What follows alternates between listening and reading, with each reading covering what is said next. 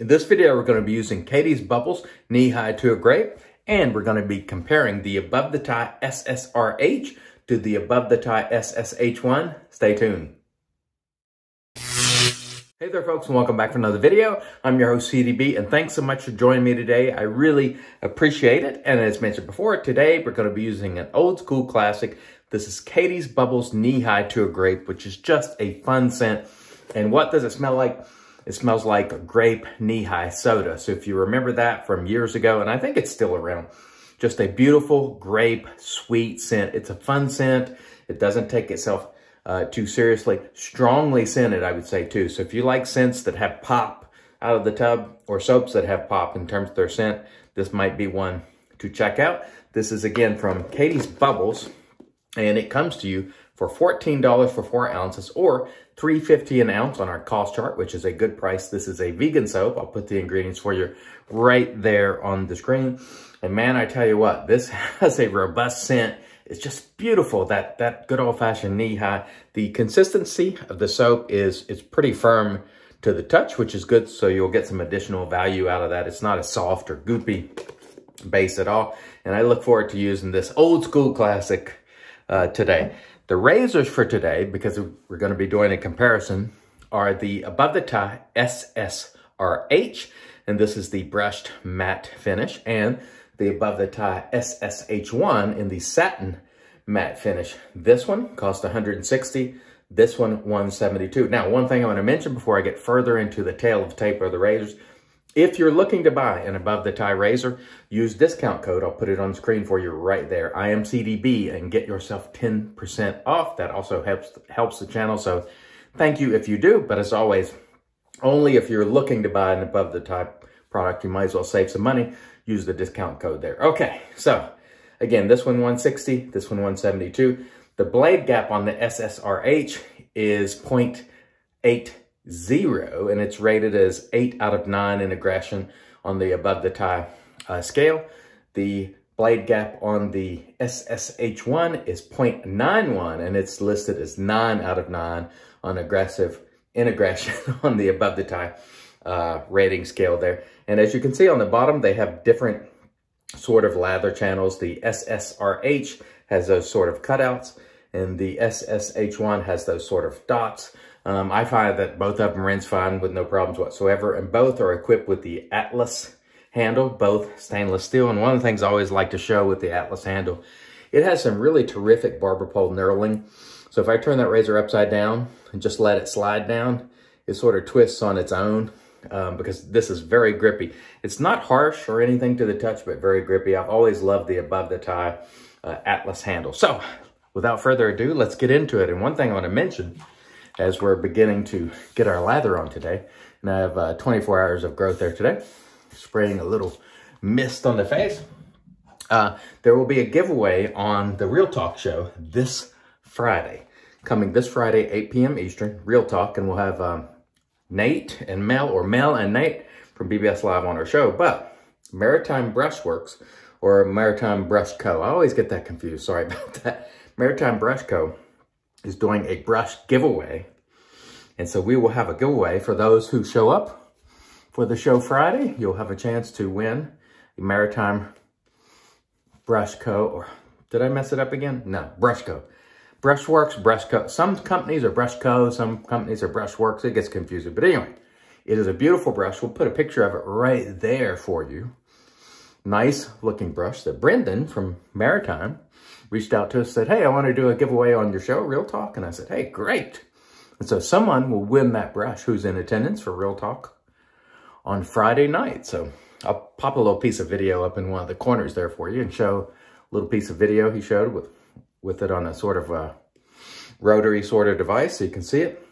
Nice looking brush there, I think. So hopefully one of you will win. Okay, here we go with our lather. By the way, we are using a Maritime Brush Co.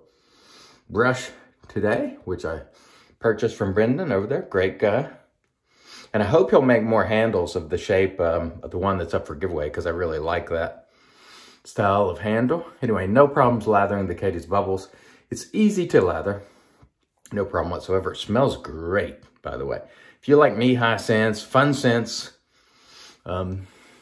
This one has a lot of pop to it, and it's I just call it a fun scent, you know. Again, it doesn't take itself seriously. It's just like, hey, let's have some fun, you know. And I, for one, really like that. Let's cut that back just a little bit more, and we'll be ready to go. And we're going to start out today, and we'll use the SSH1, which is this one, on this side of the face, and we'll use the RH on that, which is this one, on this side of the face. And what we really seek to find out is how different do these feel? Let's see. Wow, it's really hard to tell. Both feel, you get blade feel on both. It's hard for me to tell if there's a significant difference. So let's just press on with the H1 here. You definitely get a lot of blade feel with the H1. It is an efficient razor. So if you're just starting out and you don't want a lot of blade feel, don't get the H1. Keep in mind, however, that above the tie has the M plate, which is on the mild side. They have the R plate there, which is sort of medium. And so you can find a plate that you enjoy. I prefer the H because I do like a little more blade feel. That's just my preference. It doesn't make it better. It doesn't make it macho. It doesn't make it anything, but we all have preferences. And some people prefer a little more efficiency in their razors, and some people don't, and it's okay either way. If you like a good mild razor, no problem with that, because I will use them myself. But if given a choice, I'll usually choose something with a little more efficiency.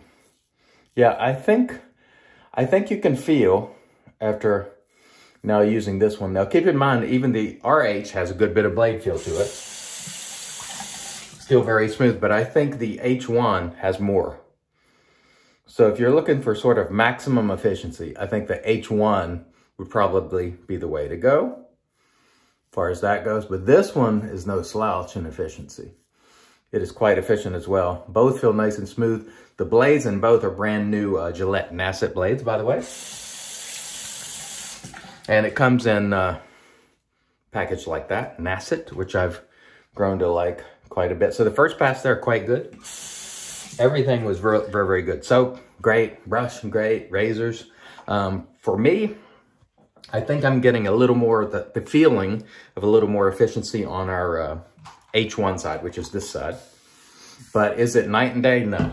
But I think I can feel a little bit more blade for whatever that's worth. And that might be good or bad, depending on, again, your perspective. Very nice. Very nice. Boy, I tell you what, this is a bright scent, strong too. So if you're looking for a strongly scented soap, this one brings it. So keep that in mind. Catie's Bubbles is, you know, one of the sort of senior artisanal soap makers. I don't mean in age, I just mean in terms of longevity doing it. He's been around for quite some time now. I remember using his soaps years ago. In fact, using this one. It's been a while since I've used this one because I had to pick it up. I don't know what happened. I used to have this and I couldn't find it, so I grabbed it recently. I might have given it away. You never know. But anyway, I used this years ago. It's nice, bright, just fun. Every now and then, for me, I just want something that's just fun. You know, you can just enjoy that scent. Sort of think about being a kid and drinking knee-high out of that bottle. And I tell you what, there was nothing better than drinking knee-high or virtually any soda out of a bottle, really, really cold. Man, I tell you what, the bottles were where it was at when it came to drinking those sodas. Or at least, that's the way I felt about it. You know, the cans are fine, but the bottles were the glass bottles. The plastic bottles, I didn't really like drinking beverages out of plastic bottles too much, to be honest. All right, let's get into the second pass here with our above the tie. We'll make this one a little bit quicker so we don't make a video that's 40 days, 40 nights long. Very nice and smooth, good efficiency on this razor. This is definitely an efficient razor. So if you've been looking for a razor that's stainless steel, made in the United States and efficient, then the H might be for you. If you're looking for very, very mild, then something like the above the tie M might be for you. If you're looking in the middle, then the R plate might be for you. Very nice. nice and smooth. Quite efficient, the H, which I happen to like a lot. But this razor here, which was, by the way, sent to me, or at least this head was sent to me to check out. And I think I'm going to buy this one from Above the Tie. This one feels very nice, too. It feels similar to the other one, but perhaps just a hair less efficient. I do like the finish on this one, which is, again, this is their brushed matte finish, which I like. It's a little shinier than the satin matte, and it's also cheaper. This one's $160. So I'm thinking about buying this one from Above the Tie, because I like the way it shades. It's similar to the other, but I think I prefer the finish on this one. I don't know, it looks better. Both are great shavers. I think I like the lather rinse ports on this one too. Although honestly, as we've been saying lately, I find that the way I rinse the razor, I don't ever have a problem rinsing regardless of lather rinse ports. I rinse it sort of down this way and it sort of just goes down, and I don't ever have a problem with that. Again, if you are having problems, make sure you get more hydration in your lather, and it should not be a problem, regardless of what razor you're using. Now let's get on with our final pass here. And boy, it's been a nice, smooth shave today. Great scent on this soap. Again, this might not be one that you would wear to a formal event. Like if you had, I don't know if he makes an aftershave in this. I'll have to check to see if he has a splash, but if it's like for around the house or whatever, I think it's perfect.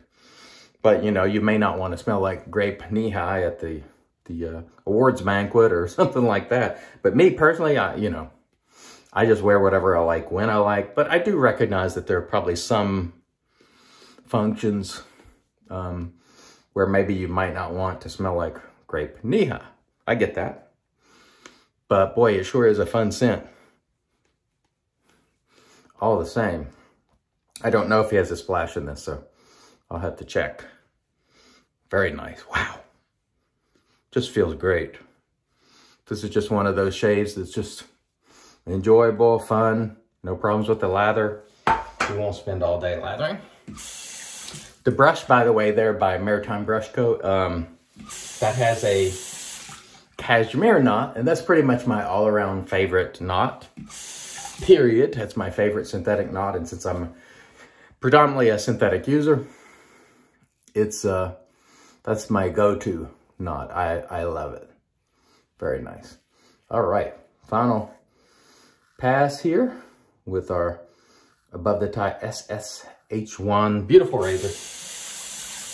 And by the way, we had Mariah on and her husband, and now I'm forgetting his name, and I apologize for forgetting his name all of a sudden. But anyway, we had the good folks at Above the Tie on Real Talk a couple of months ago. I'll link that video for you below if you want to learn a little bit about Above the Tie.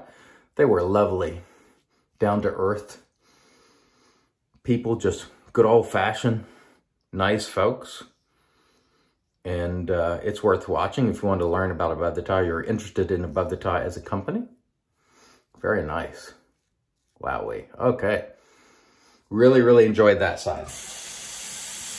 Honestly, who am I kidding? Both sides are going to be really enjoyable. It's just, that's why we keep coming back here and making these videos. It's good. And it's really good to be using a, what I'm calling an old school classic now, because this soap's been around for quite some time, a number of years. And it's just fun to use something like this every once in a while that's, again, it's not a real serious scent. It's just there for fun, there for you to reminisce and think about what were probably easier times for a lot of us, or simpler times for a lot of us. And the quality is just fine. There's no problems with that. I know it doesn't have the, 97 butters and elixirs and exotic ingredients nowadays that some of the other soaps have, but it still performs quite well. Still slick, still very well priced, which I really like. And I still have a ton of Catie's Bubbles because it's still good stuff. I have a lot of older soaps they still have their scent. They're still in great shape. Man, that was a nice shave. Very, very enjoyable. Just really fun. It's always nice to come back and just have another great fun shave. All right, stay tuned. We'll come back for the post in just a moment. And all right, we are back on off cam. We did a warm water rinse to remove the soap, and then we applied our alum. No stinging, so that was a nice smooth shave on both sides. Following the alum, we did a cold water rinse and then toweled off with our Lancaster towel prior to applying the Thayer's Magic, because it's made by witches. I had an excellent time today using Catie's Bubbles Knee High to a Grape. Strongly scented, lathers easily, great price, good classic artisanal soap in my opinion. Catie's Bubbles Knee High to a Grape. I enjoyed it today. So, as to the razors, which one would I choose if I could only choose one? I would probably choose the above the tie SSRH. It has plenty enough efficiency. I like the design of the base plate a little bit more with those cutouts, and I like the finish a little bit more. If maximum efficiency is your objective, then the SSH1 might be the one for you. This one is slightly more efficient, but overall, if I had to choose one, I would choose the SSRH. I just prefer it, and it's also a little bit cheaper for what that's worth, and I do like the finish. So both are great razors, and remember, if you're going to make a purchase at Above the Tie, use the discount code IAMCDB and get yourself 10% off, and it also helps the channel. So thank you in advance if you do. We're going to close it out today with another old school bright scent, and that is RazoRock Don Marco, which is kind of like an orange creamsicle or dreamsicle or whatever. Nothing like Knee High to a Grape, but it's bright and it's nice, it's fun, and we're going to be off to the races and having a great day. And I hope wherever you are, you'll be having a great day and some great shaves as well. Thank you so much for joining me. Until next time, I've been your host, CDB, reminding you, it's your shave, do it your way. And as always, God bless.